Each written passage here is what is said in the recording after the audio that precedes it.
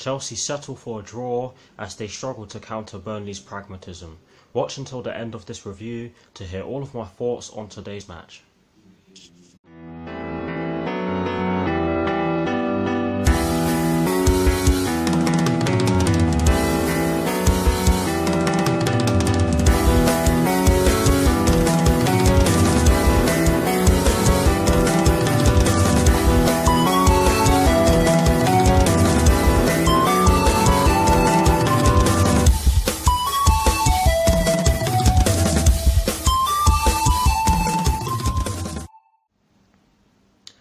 Hello people, welcome to my channel, welcome to another video. This is my review of the game which took place earlier on today at Stamford Bridge in the Premier League between Chelsea and Burnley, which ended in a 2-2 draw. So what I'm going to do for you guys in terms of this review is that firstly I'll be giving you the lineup in which Maurizio Sarri fielded at the start of the game, then I'll be giving you my thoughts on the game itself, and lastly I'll be giving you my thoughts on Chelsea's upcoming Premier League fixture, which will be played at Old Trafford against Manchester United this Sunday. So without further ado, let's get straight into this review. So getting straight into the lineup that Maurizio Sarri fielded at the start of today's game, and as always, starting off with the formation. It was a 4-3-3 with that deep line playmaker involved.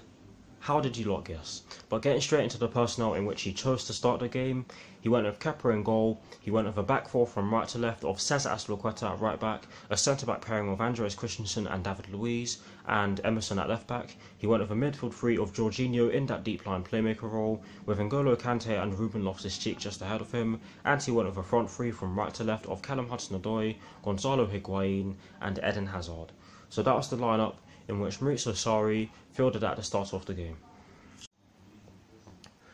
Now for my thoughts on the match itself, and as always, starting off with the first half. I thought that in the first half we were pretty good going forward, although defensively we were not so great. Not great at all, to be honest. Let's get into the two Burnley goals, shall we?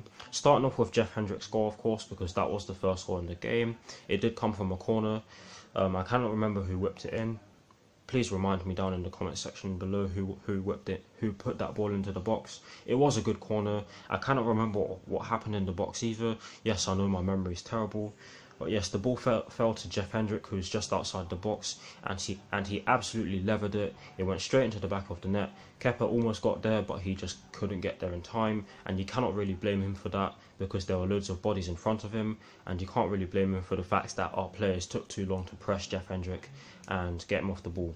But yes, that's the first Burnley goal. The second Burnley goal was scored by Ashley Barnes. Some more terrible defending from us. I also do not understand how bad our marking was for this goal, because we had so many opportunities to clear the ball, but we just didn't, and the ball ended up falling to Ashley Barnes, who smashed it into the top of the net from close range. But those are the two Burnley goals. Just before the second goal for Burnley, we did get two quick goals. The first one was scored by N'Golo Kante. I cannot remember who gave the ball to Eden Hazard, but he absolutely sells their right back short.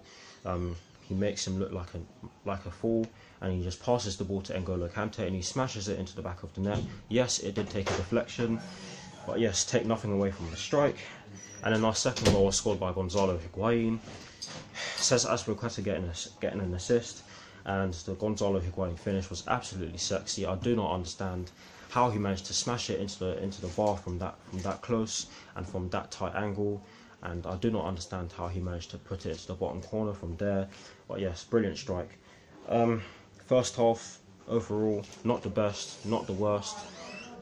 I think we need to improve defensively. But getting into my thoughts on the second half now, I think that we struggled to break Burnley down, and I think that that's a consequence of the fact that we did not take our chances, and also a consequence of the fact that we were not great defensively in the first half. But yeah, overall, not the best, not the worst. Just gonna have to deal with it, I guess. But yeah, that's it for my thoughts on the game.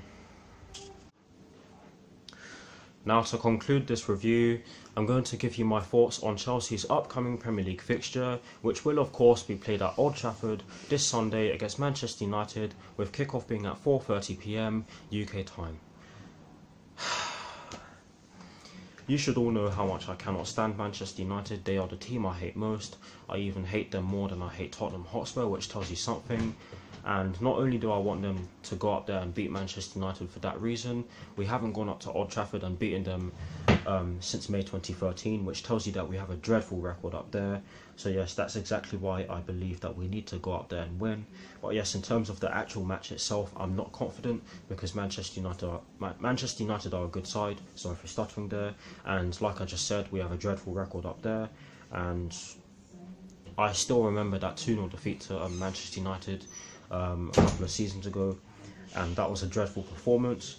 And another reason as to why I'm not confident for this game is because of the fact that we seem to create so many chances, we seem to move the ball well, our movement seems to be excellent, but we just don't kill the game off. I mean, today we had so many chances to put the ball in the back of the net. To be fair to Burnley, they did play well, but in the second half they were very solid defensively, and we could not get past them. So credit to Burnley, but we have to look at ourselves and improve on our finishing, because our finishing today was dreadful, and we also need to improve defensively, because defensively we cannot play like that at Old Trafford, because if we do and Manchester United get any sort of set piece, then we're in trouble. But yes, that's it for my thoughts on our upcoming fixture against Manchester United, which will be played at Old Trafford on Sunday. And that is the end of this review. I hope you enjoyed it. Let me know what your thoughts on the game are down in the comment section below. I am sorry for stuttering. I'm tired, and I'll do my best to respond, of course. But yes, like, comment, and subscribe to my channel if you're new, and I will see you all very soon for some more videos. Come on, you Blues, and peace.